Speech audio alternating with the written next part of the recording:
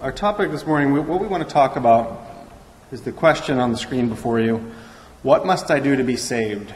And that stems from the theme of a refuge from the storm. We look at the turmoil, the crazy world around us, the things we see going on in the Middle East, the things we see in the Ukraine, the things we see in our backyard with the politicians and the mess of this world.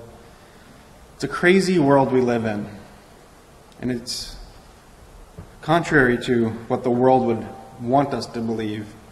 It is getting worse, not better. So as we see the storm around us, the question comes to mind, what must I do to be saved from this storm? And that's the consideration we want to spend some time together. The scriptural answer, what must we do to be saved? That's the purpose of our time together. And when you sincerely ask that question, it definitely means something. When your mind is wondering, what must we do to be saved? We turn to Scripture and we say, what is the answer? And our mind will be absorbed with Scripture, and we will learn the requirements. We will learn the truth that God has caused to be written in His Word. A sincerely asking mind, what must I do to be saved, will learn that man is mortal, that we're going to die, and that any hope of incorruption, any hope from deviating from that path is conditional. There are things that must be done to be saved. And that mind that asks will strongly and sincerely ask, what are those conditions? What must I do? And then hopefully there'll be a strong desire to actually do what is asked, what is required.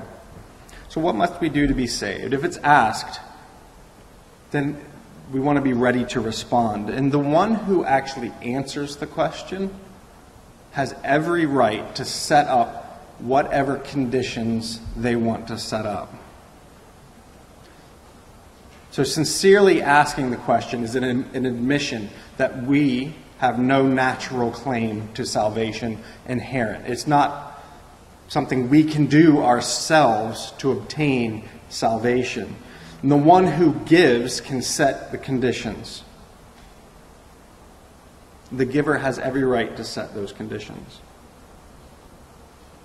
In the willing mindset of Luke 18, verse 17 says, verily I say unto you, whosoever shall not receive the kingdom of God as a little child shall in no wise enter there. And that's the proper mindset when coming to find this answer. It's as if you're going to your father saying, Dad, help me. And the dad says, this is what you have to do. Then the mind of the child will say, that's what I'm going to do. And that's exactly the relationship we need to have with our Heavenly Father. We say, what do we need to do to be saved? We say, Father, what do we need to do? And He answers it in His Word.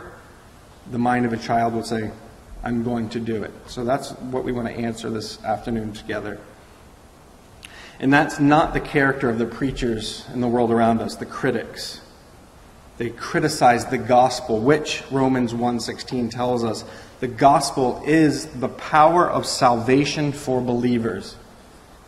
The power to save is bound up in that gospel.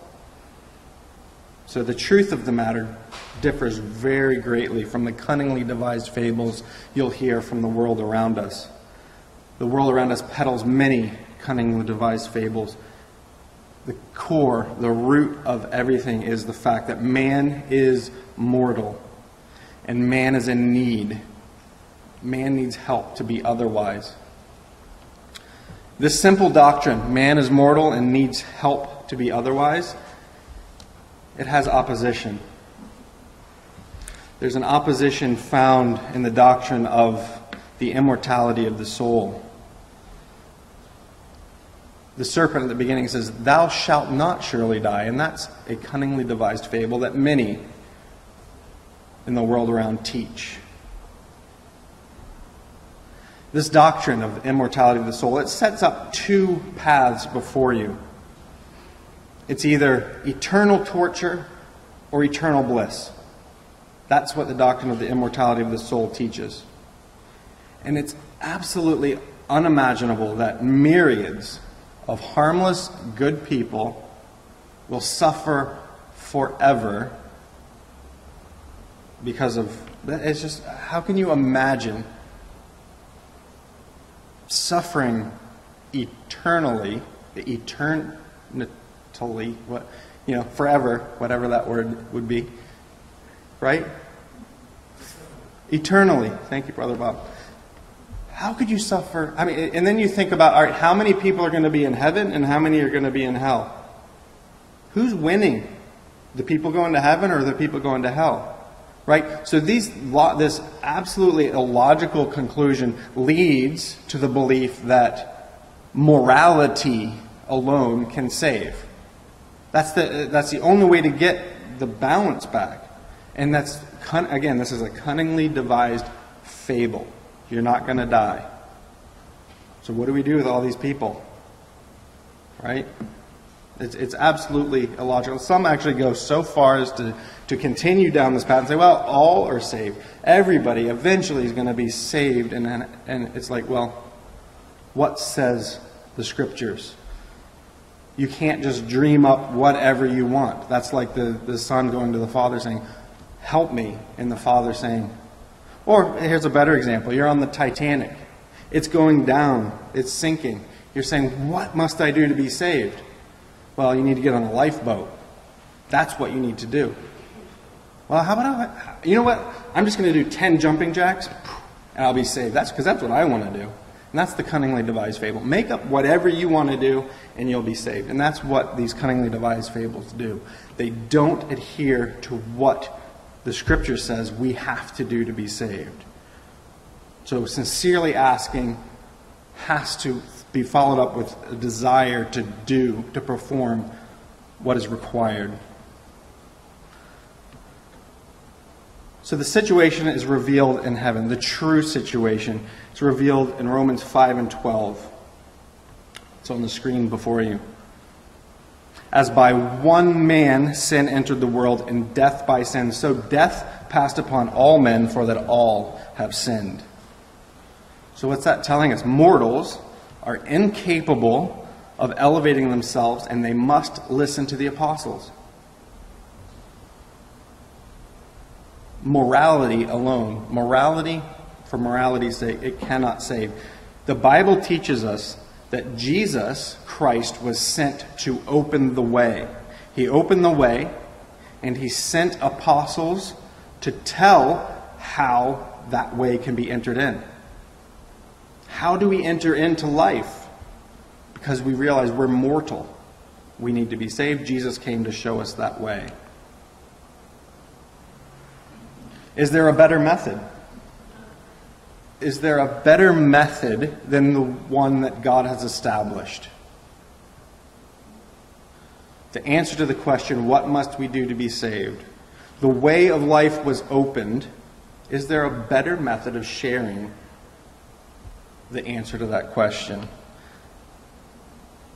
Belief comes by hearing. Right? Acts 11 verses 13 and 14.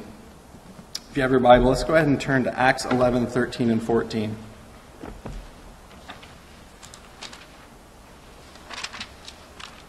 We're going to have to pick up the pace, but Acts 11, 13 and 14. This is the story of Cornelius calling for Simon. Now the name of Simon means hearing, which is a theme that we're going to hear over the next couple minutes. Hearing. So Acts 11, 13, and he had sent an angel, and had seen an angel in his house, which stood and said unto him, Send men to Joppa and call Simon, the hearer, whose surname is Peter, who shall tell thee words, whereby thou and all thy house shall be saved. So he's got to go and get the words whereby thou and thy house may be saved, shall be saved. And then Acts 16, flip over a few pages to Acts 16, starting at verse 29.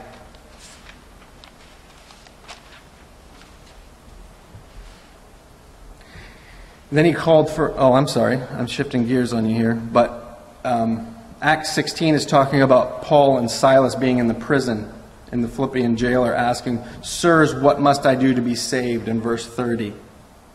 And he said, the answer, verse 31, "Believe on the Lord Jesus Christ, and thou shalt be saved, and thy house." And they spake unto him the word of the Lord. So it's not just simply believing. Now you have to hear what the word of the Lord is, and all that were in the house.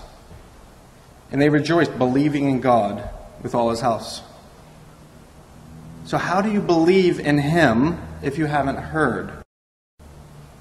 And what is belief? Belief is faith. And obviously faith is something more than just a warm feeling of trust. Faith is much more than that scripturally. Faith, we're told, is the substance of hope. It's the substance of things hoped for. It's the evidence. So faith is based on things that we can prove, things that we believe. How do we believe anything? We hear it. You can't believe on something you haven't heard.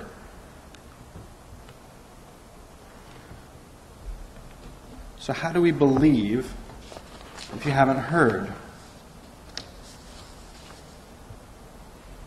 We must believe the gospel.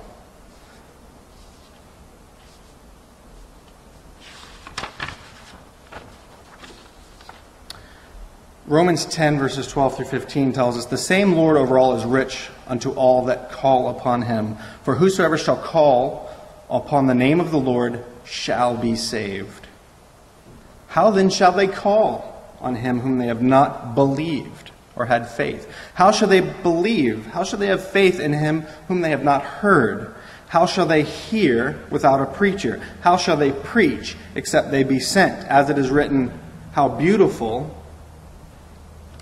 I'm sorry, I'm past that, aren't I? I skipped a slide. "How beautiful are the feet of them that preach the gospel of peace, bring glad tidings of good things." They bring the gospel. How beautiful are those feet that bring the gospel. And what that's telling us is there has to be a knowledge before belief. There has to be a knowledge before faith. You can't just have, I have faith that 10 jumping jacks are going to save me from the sinking Titanic. I just have faith. I had a warm, fuzzy feeling in my bed last night, and I'm good. No, you have to know, first, that you need to be saved. Second, you have to have faith in the fact that salvation is available and there is a way. You have to know what the gospel is. There is good news. Right? So we have to believe the gospel. So upon realization of that fact, the question has to come to mind, well, what is the gospel? We have to know this before we can believe it. You have to know what the gospel is to believe the gospel. So what is the gospel? Again, scripturally, we want the Bible's answer to what the gospel, the good news, is.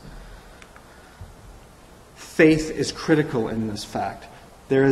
Without faith, it is impossible to please God. And there's only one faith, we're told in Ephesians. There's only one way. And as I mentioned earlier, without faith, actually I didn't mention this. This is in Hebrews 11 also. But without faith, it is impossible to please him. For he that cometh to God must believe that he is, and that he is a rewarder of those that diligently seek him. So that's what our faith is based in. And without faith, it's impossible. There's only one faith. That faith is in the one who can save us. And we're told in Ephesians 2, verse 8, which is an excellent memory verse. We should all remember this because it's, "For by grace ye are saved through faith." What must I do to be saved? You are saved through faith, says Ephesians. "And that not of yourselves, it is the gift of God, not of works, lest any man should boast." And we're told in Hebrews 10, "Now the just shall live by faith. But if any man draw back, my soul shall have no pleasure in him." So faith, again, is the belief in something very specific. That faith is belief in the gospel, specifics. We see this in Abraham's life. In Romans 4, we're told that he staggered not at the promise of God through unbelief, but was fully persuaded. You're fully persuaded by those things that you know. You can't be fully persuaded if you don't know something. Unbelief. So he did not stagger at the promise of God. God made specific promises, and Abraham was fully persuaded that what he promised he was able to perform. So Abraham, again, is the father of the faithful. And so scriptural faith is based in belief in God's promises. So what is the gospel? The gospel which must be believed. We have to believe it to have faith in it. We have to know what it is to have faith in it. What is the gospel? The gospel, which must be believed to obtain salvation, it's made up chiefly of unfulfilled promises. God promised something, I will do this, and we have faith that he will do it. That's part of the gospel. We have to have faith in that gospel. So let's look at some of the specific details scripturally of the gospel. There are two parts to the gospel.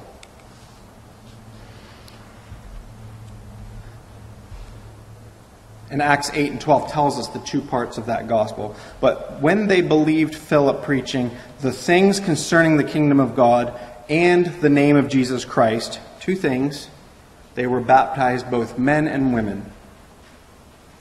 So the gospel has two parts.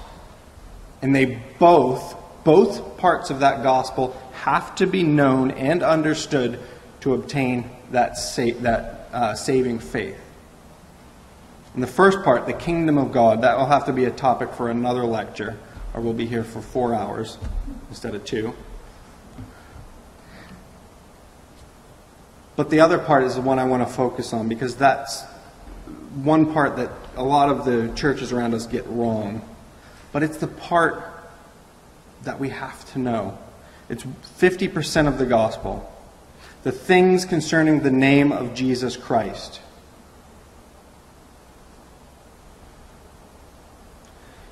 Acts 4 and 12 tells us, there is none other name, Jesus Christ, there is none other name under heaven given among men whereby we must be saved.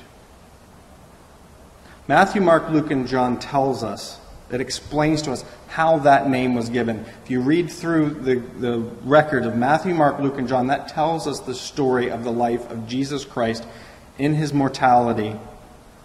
That tells us how that name was given. And God was well pleased with Christ. 1 Corinthians 1 verse 30 tells us, Christ of God is made unto us wisdom and righteousness and sanctification and redemption in his manifestation, crucifixion, and his resurrection. That is the story of the name of Jesus Christ. Matthew, Mark, Luke, and John. In the way to salvation, Galatians 3:27, as many as have been baptized into Christ have put on Christ. That's the way.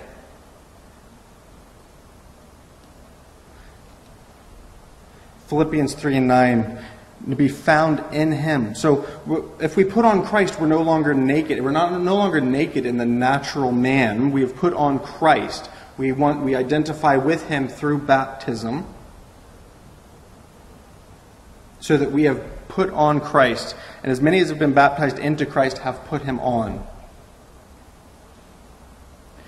Philippians 3 and 9, and to be found in him, not having mine own righteousness, which is of the law, but that which is through the faith of Christ, the righteousness which is of God by faith.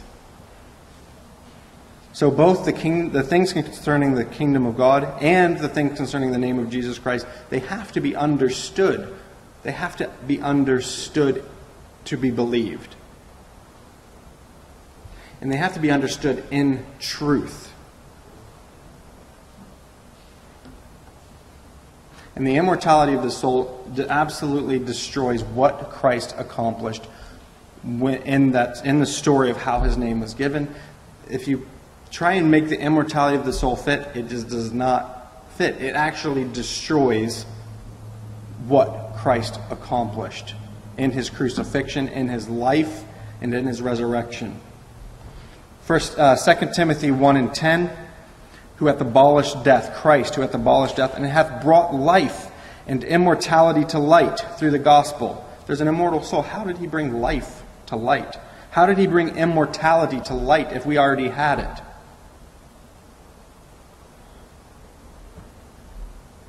Hebrews 2:9 tells us he was made a little lower than the angels. Why? For the suffering of death, crowned with glory and honor, that he, by the grace of God, should taste death for every man. So we have to understand the truth of the matter. The truth has to be received. And again, there's more in hell than in heaven. It's just not working. If under the reign of the immortality of the soul, it makes no sense. There's more people going wrong than going right. And they're living forever being tormented. It's absolutely illogical. This doctrine is a doctrine of devils. It has to be removed.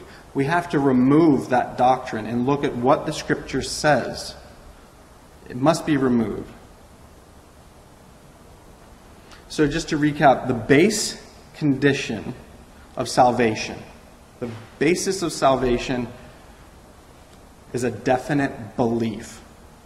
It's a definite belief based in knowledge and in faith. And the beauty is that that's what the human mind was made for. God designed the human mind. And it instilled in us, our Father in heaven instilled in us a desire for higher satisfaction. And we look at these doctrines of immortality of the soul and we're like, that just doesn't satisfy. But when you look at the story of the Bible, it is absolutely satisfying. Why? Because the Creator of our minds designed these things to be so. The truth makes sense. And where's the satisfaction and glory that if somebody living their life just being good, they're granted entrance into His kingdom, the things concerning the kingdom of God. They're granted entrance.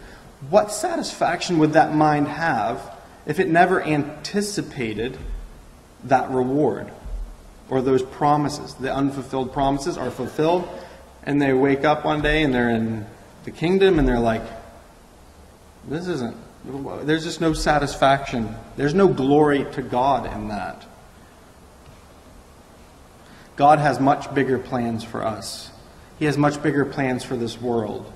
And it's based in a definite belief, a definite knowledge, and it's based in a definite faith, a one faith. So God provides more satisfaction. God provides more hope. What is God doing? What is He doing now? He's preparing a people through the preaching of the gospel. And the world absolutely scoffs at this. 1 Peter 2:9.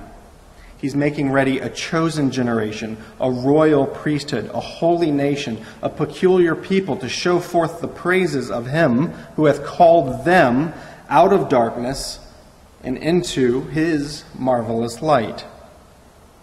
Colossians 3:10.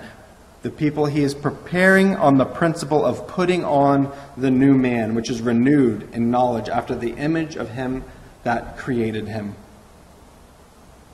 Colossians 1 verse 9. Filling them with the knowledge of His will in all wisdom and spiritual understanding. God is trying to create, to draw out a people for His name, a peculiar people, through knowledge, through faith, through belief in what God is able to do, through hope. So knowing a faithful obedience to the will of God is the best. It's the best thing we can imagine. In the world, but there are specific things that are true that we have to know, and the world protests against this as bigotry or as being dogmatic. How can you know this is true? But the enlightened conscience, the one that's enlightened by the Word of God, accepts it and knows it to be true. John 6, verse 63, not in the wisdom of men, but in the Word. The words, they are spirit, they are life. And as we mentioned earlier, the gospel is the power of God unto salvation. He that John 12:48, he that rejecteth me and receiveth not my words, hath one that judgeth him. The word that I have spoken, the same shall judge him in the last day. So the Word, the Bible, is the guide in all our decisions before us. The Bible is our guide to where we're supposed to go. The Word tells us where to go. And where are we to go? Where are we to go? We can either go down the straight and narrow way, which is the basis of favorable judgment. That's where we're supposed to go. The straight and narrow way. We're told this in Luke 9, some verses to show us what that straight and narrow way is. Luke 9:23. Let him deny himself, take up his cross daily, and follow me. 1 Corinthians 3:18 and 19.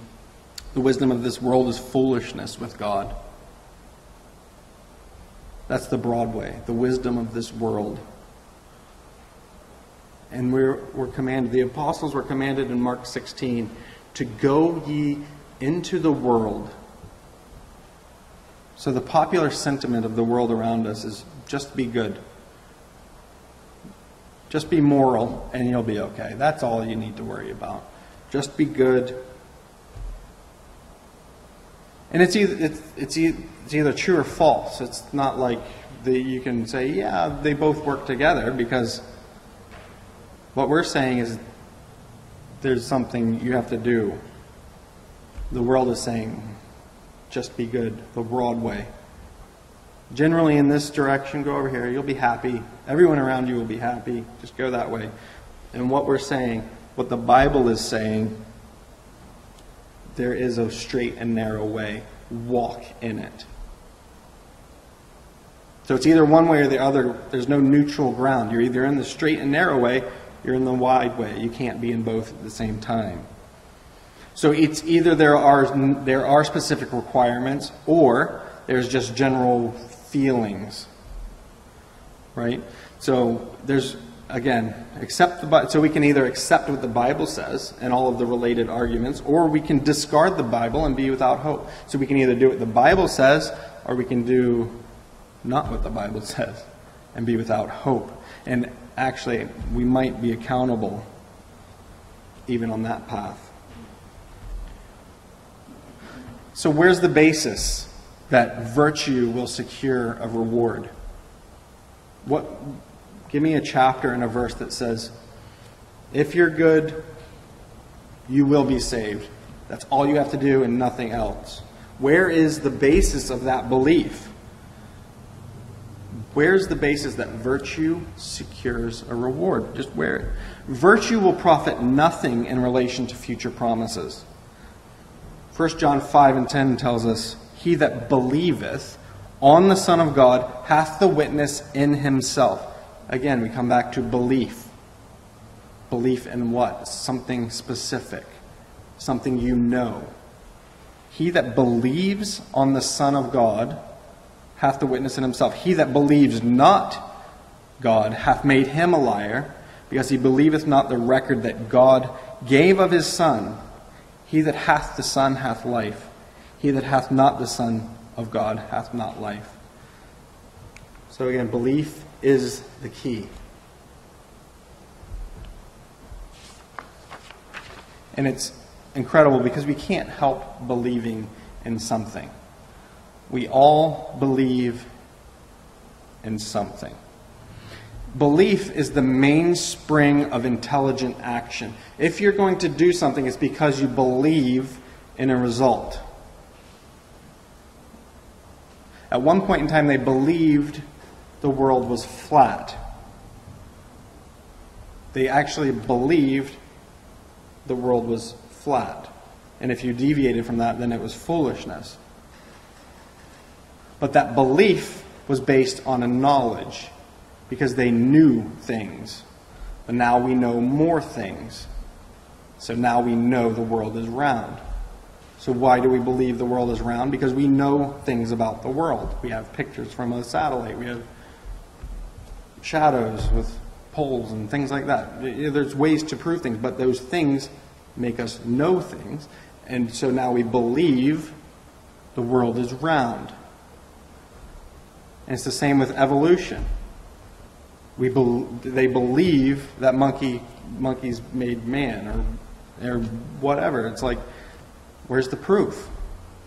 It's just as ridiculous as the world being flat. It's just based on what they think they know. The man who says the world is flat, he thinks he knows the world is flat, and that's what he believes. So the point is, to believe something, you have to know it. You can't believe something you don't know. Does that make sense? So, it's accepted as fact concerning non-scriptural things. It's just a fact. If you believe something, you have to know it. I mean, that's just scientific. You have to prove it, right? Why does it not apply spiritually? Why does that principle not apply to the Word of God, to know something? It's foolish to have a double standard, but that's what the world has concerning the Word of God. The issue lies between belief and unbelief. We have all these struggles about conservatives, liberals, but that's not the struggle. The struggle has to do with belief and unbelief. You either believe what God said, or you don't. You either believe that God spoke these words, or you don't. It's that simple. And once you believe it, well, one of the reasons you might not believe it, or you might reject it, would be because the broad way just feels better. It feels better to go down the broad way than to stay in the narrow way.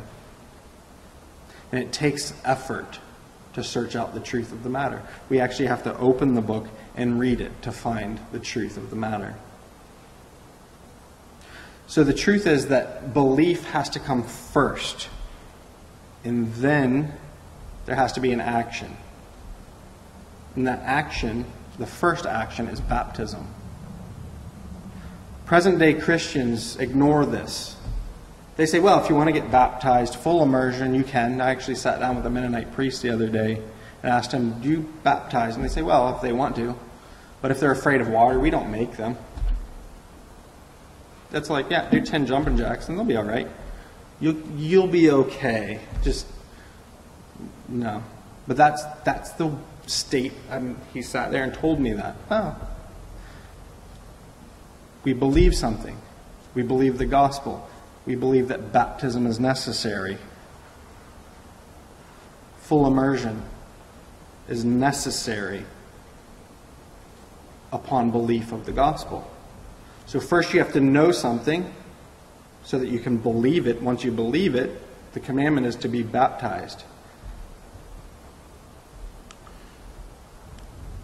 And this is the commandment. I'm just going to give you 6 scriptural examples to show how emphatic the Bible is that baptism is necessary. It's not an option if it makes you feel good. The Bible says it's absolutely necessary. Acts 2, verses 37, 38, and 41 tells us, men and brethren, what shall we do? Let's turn that up. Acts 2, so we have it in front of us. There's nothing more powerful than seeing the words on the page before you. Acts 2, verse 37.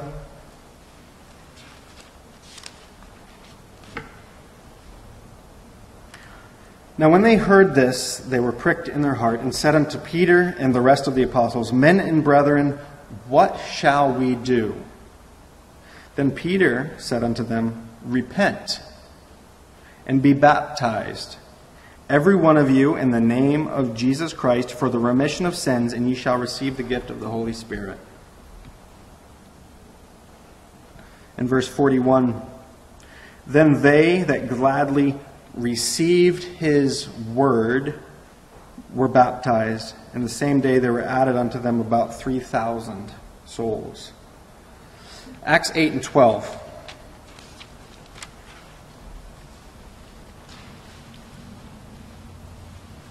We already read this earlier, but I just want to read it again in the context of baptism.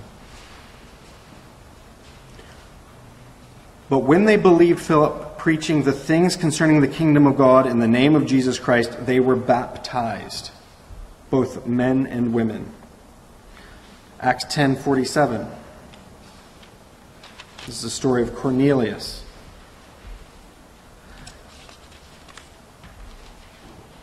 Can any man forbid water that these should not be baptized? Have received the Holy Spirit as well as we. And he commanded them to be baptized in the name of the Lord. Then prayed they to tarry certain days. So there's baptism. What? Can any man forbid water?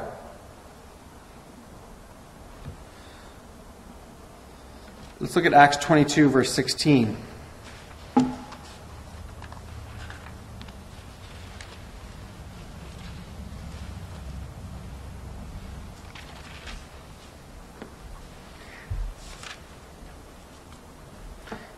And this is Paul. And now why tarriest thou? Arise and be baptized, and wash away thy sins, calling on the name of the Lord. So again, what I'm trying to emphasize here is how clear Scripture is that baptism, after coming to a knowledge, is absolutely mandatory. It's not an option. Acts 16, verse 33 is talking about the Philippian jailer. And that's where the title of our lecture comes from today. Acts 16, verse 33. And he took them, that's the Philippian jailer, took them the same hour of the night and washed their stripes and was baptized, he and all his, straightway. And the ultimate example of the submission to baptism is in the life of our Lord Jesus Christ in Matthew 3. Where he says, thus it becometh us to fulfill all righteousness. Christ himself submitted to the ordinance of baptism. So Scripture is absolutely clear in this. It's absolutely clear in the need for baptism.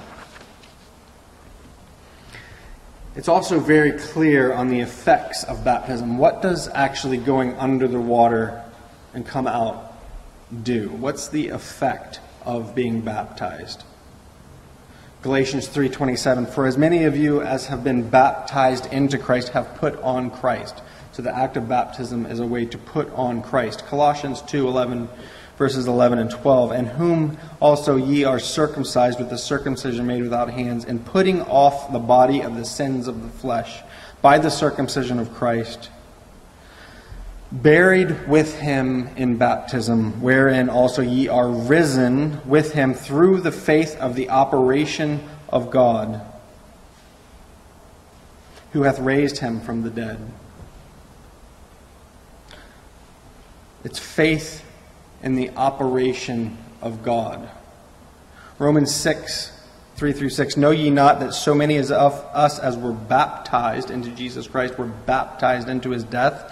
Therefore we are buried with him by baptism into death, that like as Christ was raised up from the dead by the glory of the Father, even so we also should walk in newness of life. For if we have been planted together in the likeness of his death, we shall be also in the likeness of his resurrection.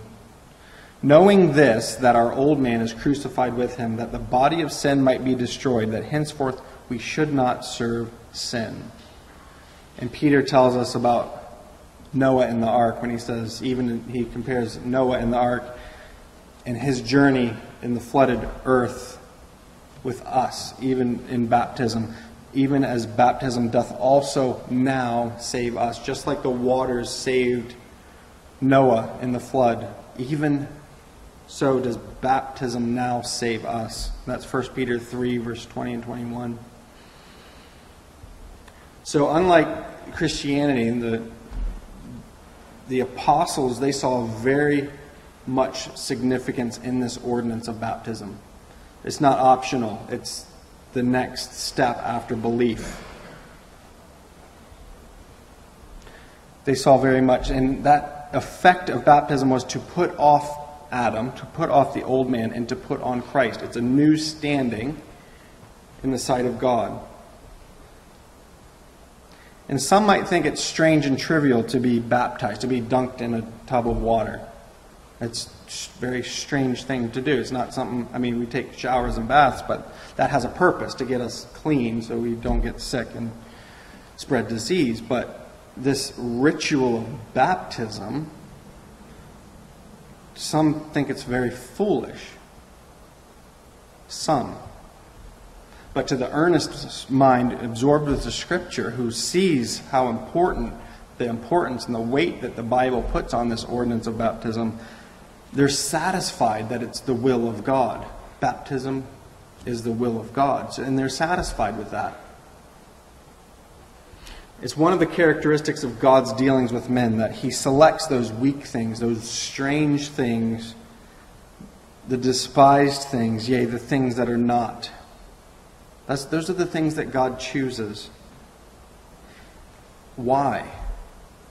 That the faith might be in God's abilities, not in the things that we do, like looking at a serpent on a pole. That's what they looked at to save them.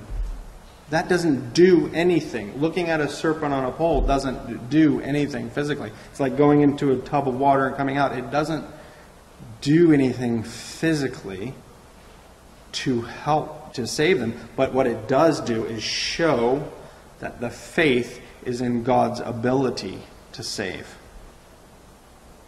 Like Naaman washing in the Jordan. It shows an obedience to God. God says to do it.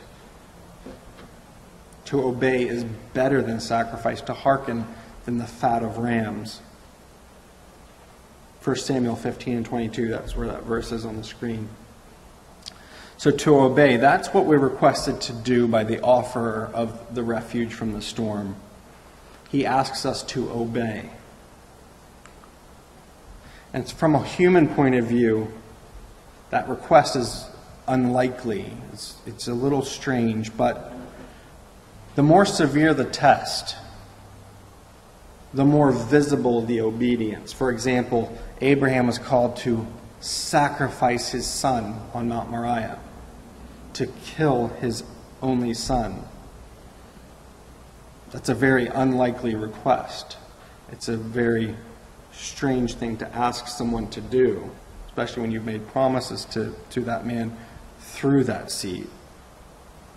But the more unlikely the request, the more visible is the obedience. Okay, like Joshua slaying the whole nation as he goes into the land of Canaan. He was obedient to the command of the Lord. God said to do it, and he did it. And it's the same with us today with baptism. The Bible says, be fully immersed, and we obey. That's what we do. Hebrews 2 tells us that we ought to give the more earnest heed to the things which we have heard, lest at any time we should let them slip. For if the word that was spoken of by angels, and that's talking about the law given through the disposition of angels, if that word was steadfast, the things that the angels said in the Old Testament were steadfast, and every transgression and disobedience under that law received a just recompense of reward, how shall we escape if we neglect so great a salvation, which at the first began to be spoken by the Lord? Jesus came and spoke these things. If we neglect those things, how are we going to escape? And those things that our Lord Jesus Christ, the things that the Lord spoke, they were confirmed to us by them that heard him through the word. So even though Jesus says the yoke is easy and the burden is light, The apostles teach that the obligation is critical. To obey is absolutely critical. It's dangerous to tinker with what is required and say, you don't need to do that. You don't need to understand the truth. You don't need to follow the ordinances and the commands. That's very dangerous ground. Just be good. You'll be fine.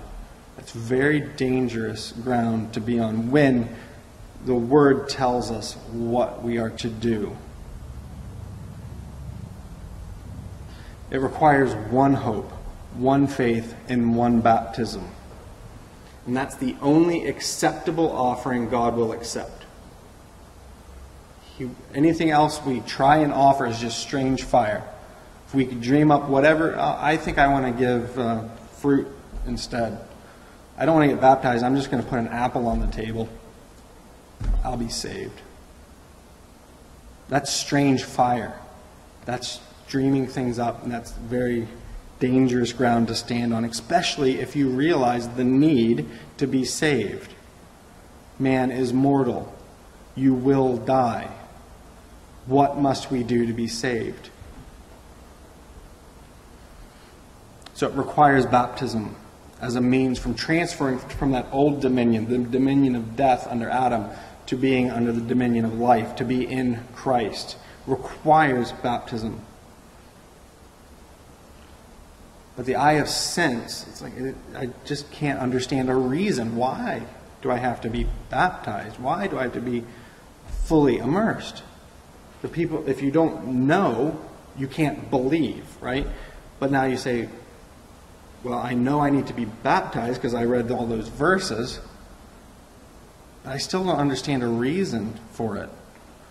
And again, submission is a test of obedience. It's the first step. And it's more God-honoring than any act of necessity. Right? It's more honoring to obey God than it is to do something that makes sense to us. To obey, even though it's a little strange, is better. It's like Naaman. He washed in the Jordan. He said, no, you know what? I'm not washing in that dirty river. I'm washing in the one back at home because it's clean and it's big and it's strong. And his servant said, look, if he told you to do that, you would do it. He told you to do this. And Naaman submitted to that. He obeyed that commandment to be baptized. And he received salvation. But there is a physical change. There is a physical change in baptism, and that change comes from faith. And it's faith in the operation of God. We may accept that as a little child. We have to have faith in His ability to save. And that's why we go through the waters of baptism. Without faith, there's no use in being baptized. And you can't have faith in something you don't know. You can't believe something you don't know. So we have faith in the operation of God. We have to have that childlike faith. Without faith, it's impossible to please Him. And that faith in Him will lead to baptism. It's essential, or else Jesus wouldn't have done it. And God never exhorted people to be baptized until you believe. Be baptized until you believe. It's belief and then baptism. Belief and then baptism. So the character of the act of baptism depends on the person being baptized. Right? So if the person being baptized has faith, then that baptism is effective. But if that person being baptized has no faith, then they can get baptized every day of the week forever. And it makes no difference because there's no belief. There's no faith. You have to be belief predicates baptism. In Ephesians 5:26, even as Christ also loved the church, gave himself for it, that he might sanctify it and cleanse it by the washing of the water of the Word. When the Word is missing, it's missing that cleansing agent, and the subject remains unwashed. And that's the condition of vast multitudes who have performed this religious ordinance. They actually do go through waters of baptism, but they don't have the cleansing agent. What is that cleansing agent? It's the Word. Washing of the water by the Word. This Word is the source of what is believed. It's the source of faith. If you don't have that, then the water of baptism is ineffective. And we see an example of this, just as a side note. We're not going to look at it, but Acts 19, there's a group of people who were baptized into John's baptism, and they had to be rebaptized. Anyway, we're not going to get into that. So, they had to be rebaptized because they learned something more. Their faith was made sure. So, again, in a summary, the person who asks, "What must I do to be saved?" There's only one answer. There's one answer to that question. Repent and be baptized in the name of Jesus Christ for the remission of your sins. What must I do to be saved? Repent and be baptized in the name of Jesus Christ for the remission of sins. And once that is yielded, once you do that, you're entered into the name of Christ. You've put on Christ. And at that point, sins can be forgiven. The forgiveness of sins can be obtained.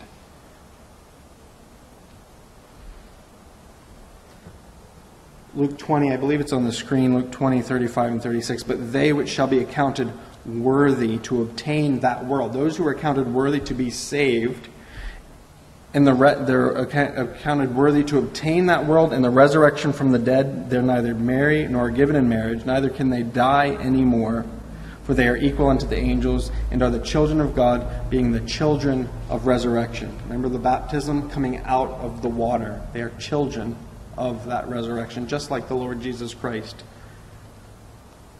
Romans 8, 22 and 25, we're waiting for the adoption, to wit, the redemption of the body. For we know that the whole creation groaneth and travaileth in pain together until now. And not only they, but ourselves also, which have the first fruits of the Spirit, even we ourselves groan within ourselves, waiting for the adoption, to wit, the redemption of our body. For we are saved by hope. But hope that is seen is not hope. For what a man sees, why doth he yet hope for it? But if we hope for that we see not, then do we with patience wait for it. And what are those things that we don't see? Love, peace, mercy, joy. That's what we hope for. The refuge from the storm. However, ultimate acceptance in the kingdom of God depends on the character that is developed after obedience to baptism.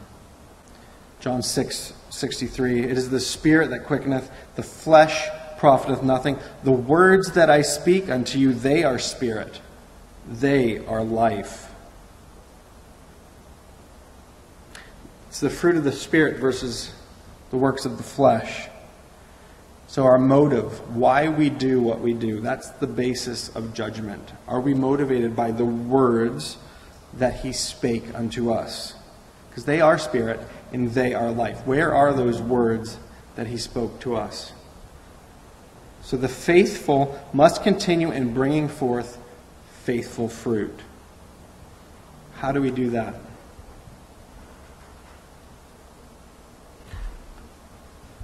We have to know what's required. We must know what we must do. And that's revealed in the Word of God. And there are commandments of Christ. Those commandments that He gave must be observed.